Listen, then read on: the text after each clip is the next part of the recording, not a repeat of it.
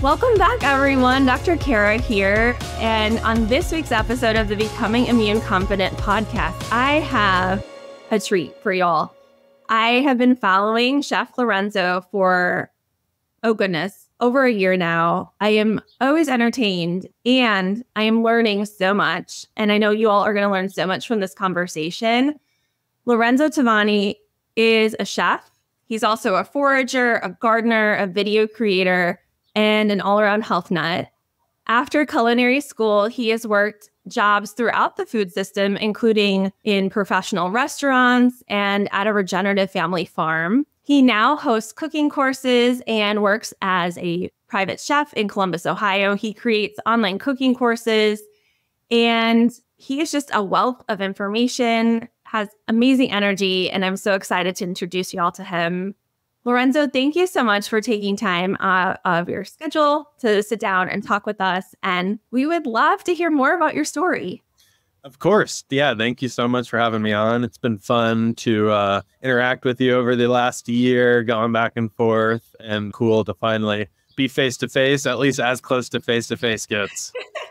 We're in the same city. Yeah. You know, on our computers. Yeah, right. Yeah, we'll definitely have to make plans to meet in person. So as far as my story goes, you know, I grew up with lots of outdoor vacations and family who garden and cooked a lot of homemade food, but was never really, you're just gaining through osmosis as a child. Throughout high school, I was very creative and played music and got a couple restaurant jobs later in high school. And that kind of led me into going the culinary route in college. I truthfully didn't have a whole lot of solid plans for what I wanted to do in college. I knew I needed to go, and I was working in a restaurant, so it was the best bet for what I was doing then.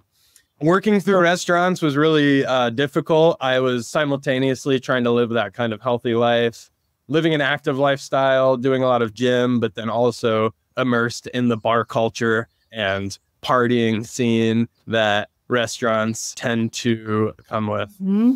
It was really hard to live that healthy life. I was like living two contradictory lives, and I had a couple activity-based injuries that caused some knee surgeries to need to happen, and that kicked me out of restaurants.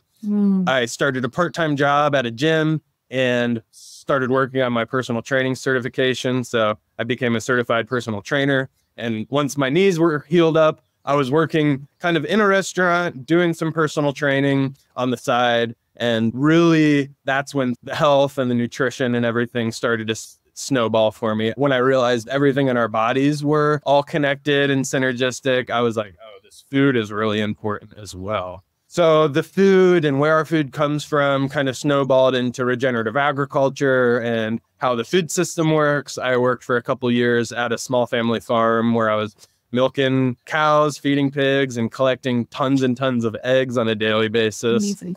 I worked for the better part of a year at a slaughterhouse, kind of really deep in the food system, getting a good overlook of how our food comes to be. COVID happened and I was laid off, and I took the private chefing I was doing on the side a little more seriously.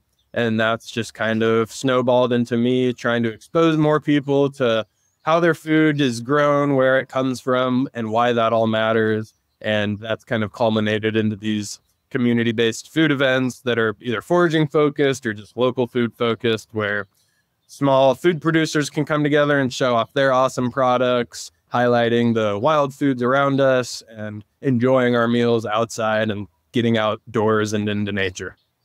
It's amazing. And I would love to hear, so how did you get involved in foraging? Kind of specific, like where did that come in? And what is it? Because a lot of listeners may not know what that is. Yeah, totally. So foraging is simply navigating your landscape and looking for edible or somewhat useful plants and fungi that, you know, either could become a food source or a source of medicine. I incorporate tons of wild foods and ingredients into the cuisine that I use in my dinners. And from a food standpoint, all of the cultivated foods that we have at the grocery store all originated from some wild relative to that plant. So the foods that we eat at the grocery are just hybridized versions of the wild plants that grow out in nature. And when harvesting those wild plants, the nutrition and the mineral density in those foods are much higher because of their natural environments and their more native kind of growing. Foraging happened for me in 2020-ish, kind of end of mid 2019, and then foraging. And then when I was laid off during COVID, it really just gave me a ton of time to be out there learning. I think it just came with understanding where my food came from, seeing people pulling mass amounts of food, growing on trees in urban areas or mushrooms out in the woods that I'd only really seen in like restaurant situations, and just like this mass abundance of food that grows around us really got me interested. And I just got out, started spending time reading books, watching videos, and recognizing some stuff that I saw and trying it. And it's really just snowballed from there. And I'm trying to learn as much as I can. I think back to my childhood, and a couple little snapshots come to mind of these little hints of, foraging. I remember my mom mentioning this idea that dandelions actually were something that people ate sometimes as a really young kid. And I was like, what? And then she immediately told me not to eat them because likely the ones that I was around had been sprayed. And so that was, not a good idea. And then my dad is very much an outdoorsman. He has been, since he was really young, kind of working on his grandparents' farm on the summers, and then also learning how to hunt and fish. And so that has kind of had this thread. But every spring, he would be really excited to go out looking for morel mushrooms. And so I know we're coming kind of up on that season, but these are like these little hints. But what the reality is, for most, vast majority of human history, these weren't just little hints or threads. This is how we survived. Yeah, even today in a lot of European cultures, South American cultures, there's a lot of foraging that still happens. It may not be the main part of their diet, but in each season, they might go do blueberries in this time of the year when the blueberries are ripe, and collect all the blueberries and freeze them for the year, or make jams and jellies. And yeah, there's a lot of tradition around it. I think a lot of wild food can take a lot of processing, and it can take a lot of time. And that can be kind of a good bonding moment for families to, go out, get outside, collect food, bring it back as a collective, process it all together, turn it into whatever it is they're eating, and kind of bond over that moment. It can be a special part of our lives. It's been a special part of people's lives even today. And then, talk about before agriculture, humans living on the landscape were really just tending to wild plants and, more like a food forest kind of situation, where they were working with the already available food sources and tending to them in a way that would benefit them, whether it's pruning for higher fruit yield or burning, doing controlled burns to open up more space in the understory. Pretty amazing. Humans had a really large role on the landscape, and we've definitely taken a step back from being involved in nature and the stuff around us. And part of getting back and healing the earth is getting a better understanding of it and interacting with it, right? You're never going to heal something that you're not actively immersed in or being intentional about. Yeah. And we know not only is that healing for the earth, but it's also really beneficial for our own health when it comes to certainly our mental health, but also our immune system health. Being exposed to, the soil and different microbes and things out in nature really helps shift our immune system back into a better balance. That being said, for those who already have allergies or other things, you talk with your docs to come up with a good plan to keep you comfortable, but overall can be really helpful. Yeah, absolutely. I think when I'm stressed, a good hike helps. There's really something to being in that natural environment, away from the man-made structures, just getting into the woods. And right, in a lot of Eastern medicine, they talk about forest bathing and all the benefits of just literally just going on a walk in the woods. Nothing more. You don't have to run. You don't have to do push-ups. Like, just being out there is benefiting us so much, right? So I like to say that in my classes. It's like, even if you come home empty-handed or you don't know any of these plants your first 10 times going out to the woods, you are still benefiting from being out there. You're spending time in an environment that humans have evolved in for thousands of years. And it's no coincidence that it feels so good to be out in nature and go on a walk. It's like such an important part of being a human. And yet we spend like 90 to 95% of our time indoors. What tips might you give someone who is like looking to start making some of those changes? Is there anything that kind of, you've seen other people do, or maybe you found helpful yourself? Yeah. Yeah, I think for me, just being intentional about getting outside, whether it's a couple small 15-minute walks on a really busy day. I think in the busyness of life, it's really easy to get carried away with other things. But if you can just be really intentional about getting outside, and just even a 5 to 10-minute walk makes so much of a difference for me, walking around my neighborhood.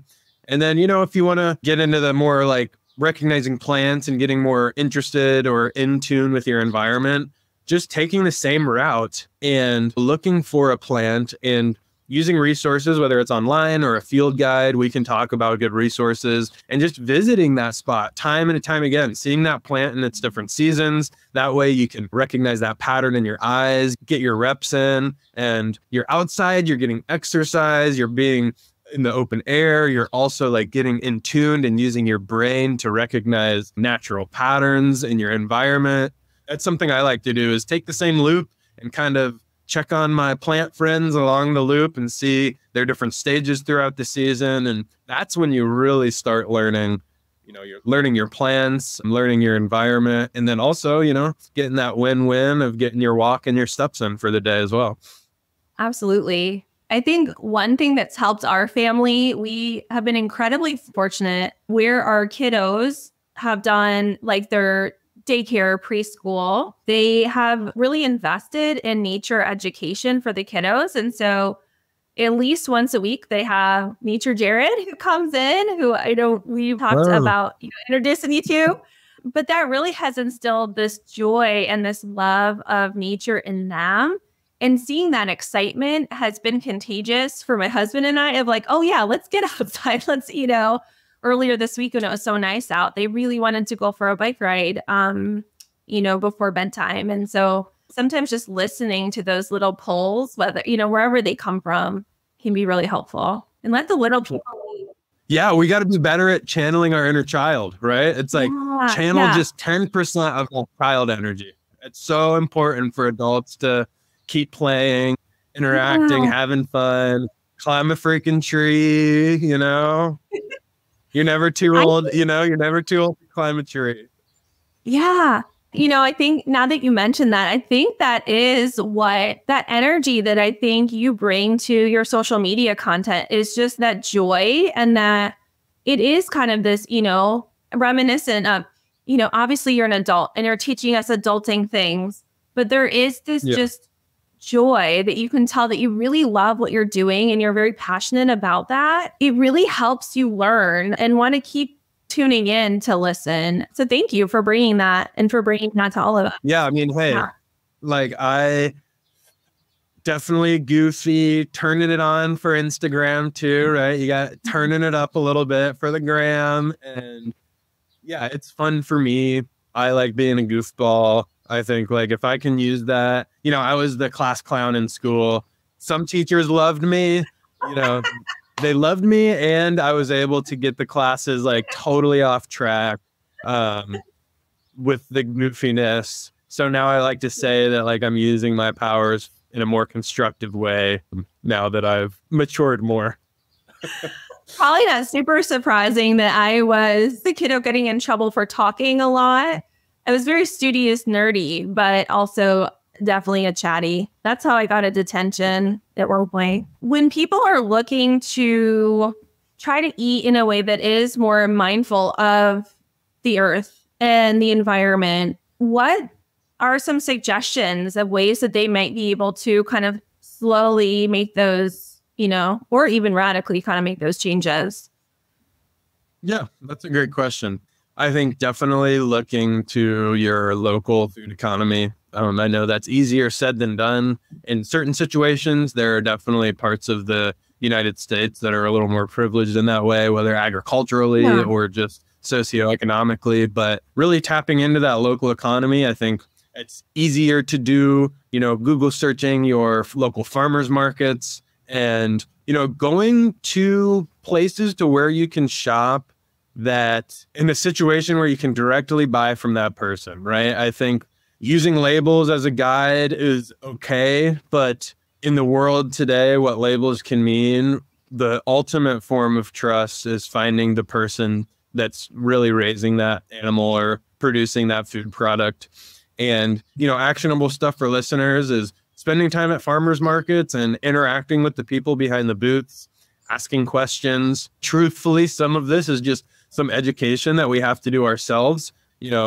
Finding books. A good book is The Third Plate by Dan Barber. Joel Salatin is a great author. Just some books that kind of give you light on the food system and, what some labels could mean, because there's a lot of uneducated people. It's nobody's fault. I think it's just a result of our busy society, but just learning and becoming a more educated buyer is really, I think, the next step towards improving our health and buying more intentionally. I think that starts one at farmers markets, but just self-education of reading some books that pertain to our food system, maybe visiting a farm, Google searching farms that have farm tours in your local area. Yeah. Just trying to find those people that are raising it, growing it, baking it. Those are the people that we can trust, the people that we can ask questions to, the people that'll be honest. That's where that good local high energy food comes from. One of the things I think that we have in common in our own ways and in our own kind of areas is talking about how things are not as black and white as a lot of the sound bites would suggest, and that there's so much in that gray area, the nuance. And so maybe we can, if you're okay with, dig in a little bit, kind of the food label, like what do some of these things really mean? And does that translate to, how does that translate to our shopping? So if something says organic, for instance, Yeah, the organic label is an interesting one. I'd say overall, it's a good thing to have organic certification. If you want to talk about an animal that has the organic label on it, all that organic label pertains to is the feed that the animal is eating. So that animal can be living in the same low quality conditions, living environment, and just fed a organic pellet and be labeled as organic. So I think, a lot of people go by the organic chicken thinking that chicken probably lived a healthier, happier life. Not necessarily the case. That label is really just pertaining to the diet that it ate. Pork, a good example, is vegetarian fed. Pigs are omnivores. So, that pig was not eating the species specific diet for the entirety of its life. And they use that vegetarian fed label as if it's like a selling point. You're like, oh, that sounds good. Veggies, that's a veggie fed pig. That's a healthy pig. But in reality, pigs eat rats, pigs eat snakes, pigs eat all this. Yeah, pigs will eat anything.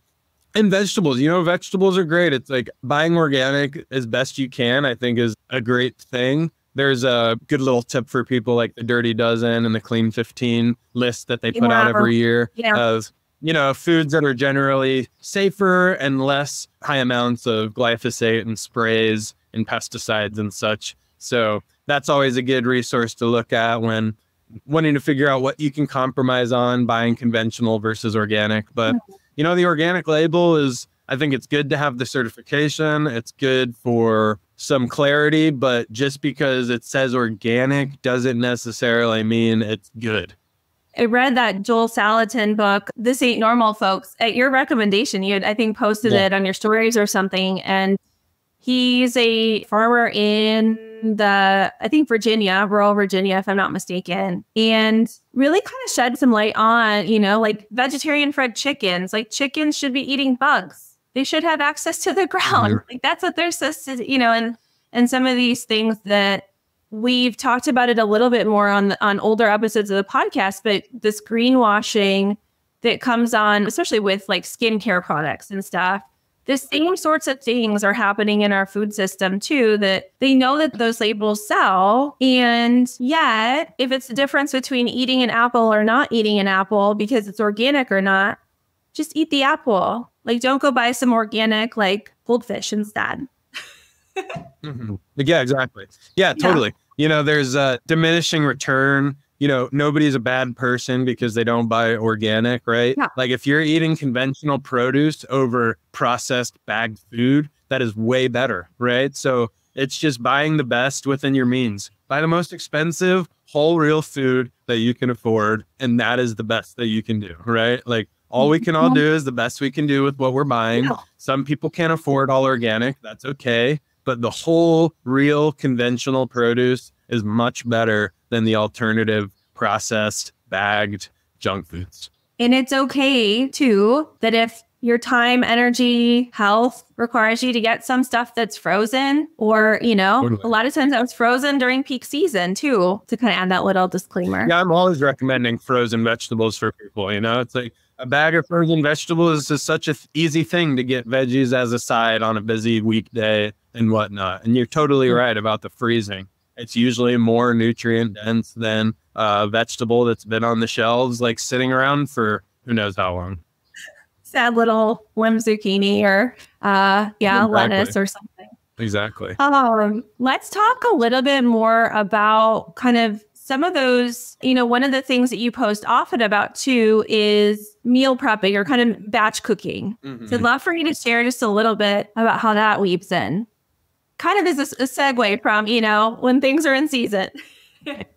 Yeah, totally. So I think healthy eating and cooking at home gets a rap of being inaccessible, too time consuming, maybe boring, healthy food not being great. But the truth is we're all just not great cooks. The average person is just like not great at making their food taste good or have a very efficient time in the kitchen because they don't do it very often. So, I think the one thing that we can all do better is just spending a little more time in the kitchen.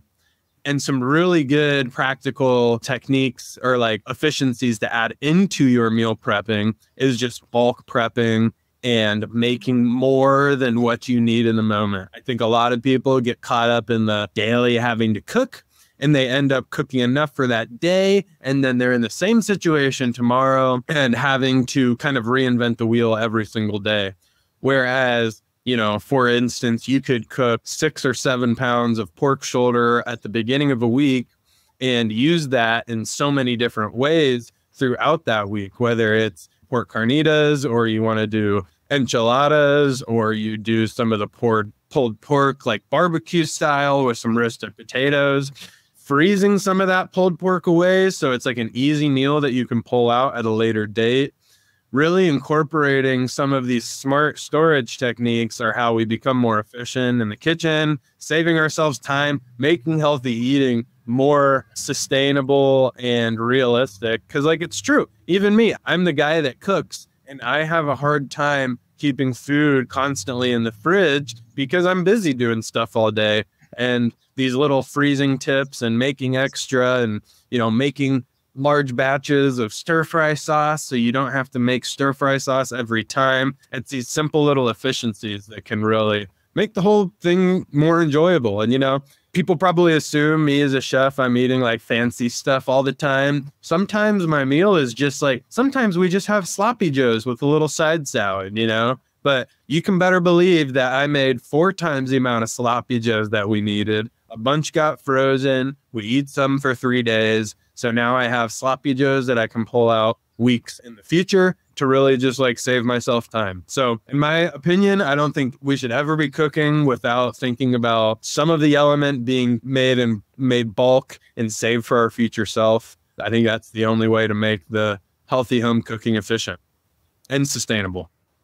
That has been really key for our family. I know over the last few years, and is especially helpful when illnesses hit or my Sjogren's flares up or, work gets busy. Then you have kind of these fallbacks that are really helpful to kind of tide you over. Yeah. And it's this yummy, food that was cooked with love. Sometimes even literally my 5-year-old will literally blow kisses into the soup. And I will say as a mom, doing less dishes, hallelujah. If you're batch or bulk cooking, you're not making that much more mess at all. And it's less cleanup. Hallelujah. Yeah. Absolutely. Yeah. Cooking for a week, cooking 3 times the size of a recipe versus cooking a one-time batch. If you scale it up 3 times, it's really not going to take you much more time. Yeah. Especially if it's like chilies and stews. It's like never make enough chili for one day. And, freeze it into jars. And I think what a mistake people make is they make a pot of chili and then they eat chili for 7 days straight. You don't have to do that. You have a freezer. Freeze half of it.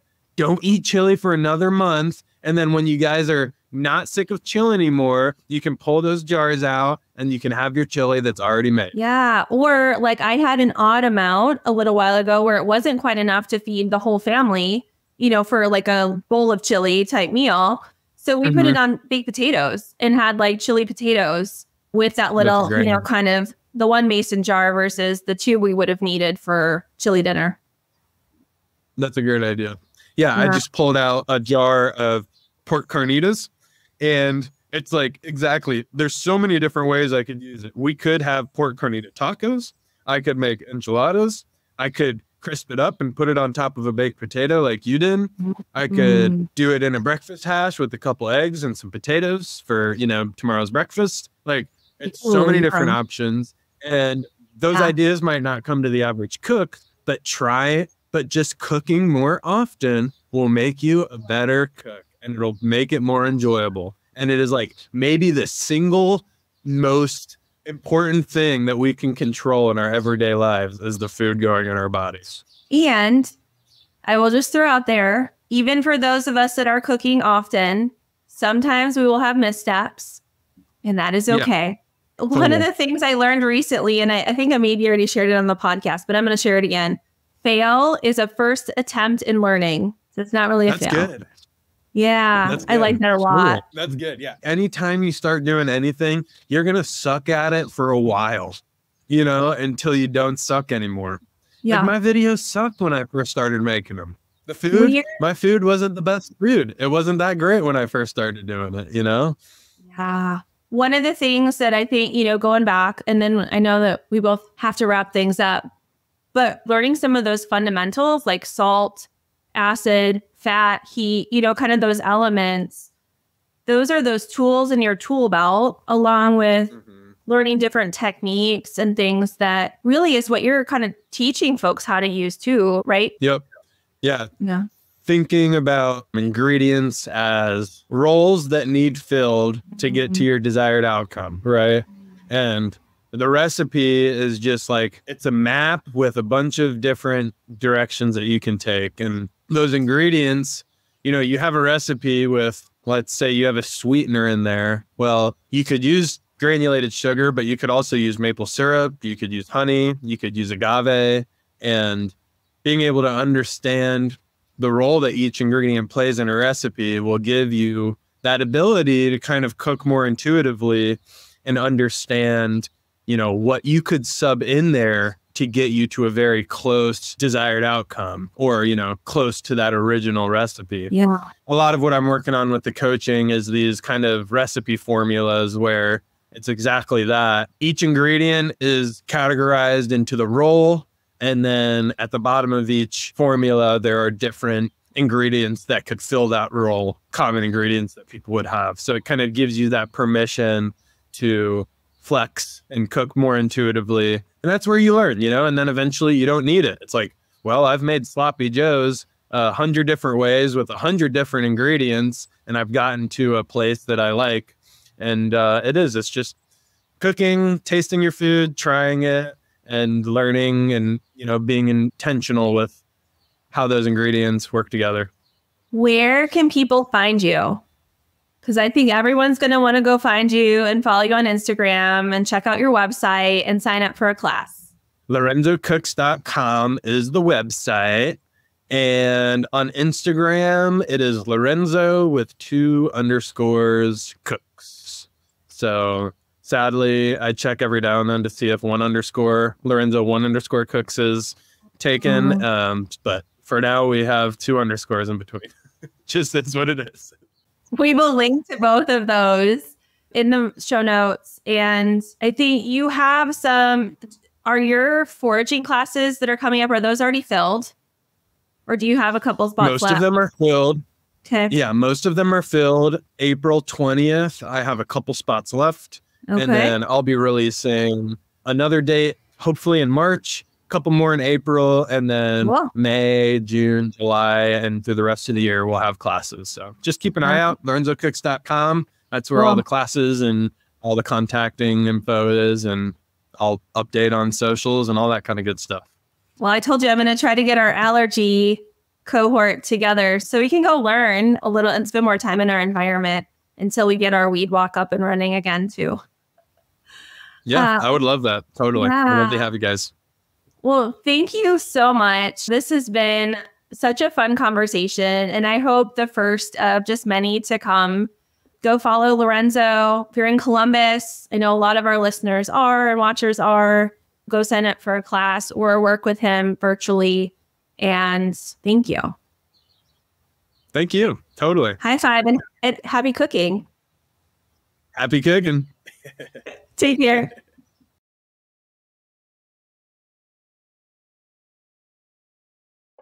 If you are loving this mix of self-discovery and science found here on the Becoming Immune Confident podcast, I'd love to invite you to sign up for my email list.